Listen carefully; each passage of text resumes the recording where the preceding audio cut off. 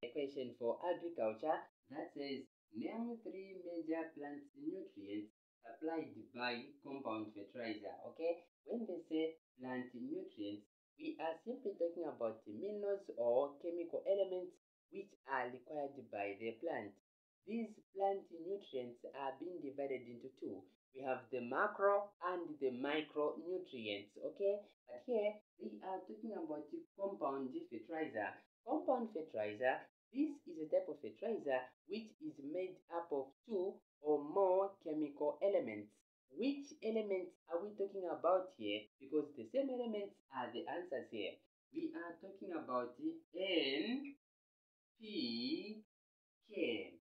This N stands for nitrogen, this P stands for phosphorus, this K stands for potassium. What are the many uses of these chemical elements here? Now, nitrogen helps in the formation of chlorophyll, phosphorus helps in cell division, potassium helps in to increase the growth of the roots of the plant.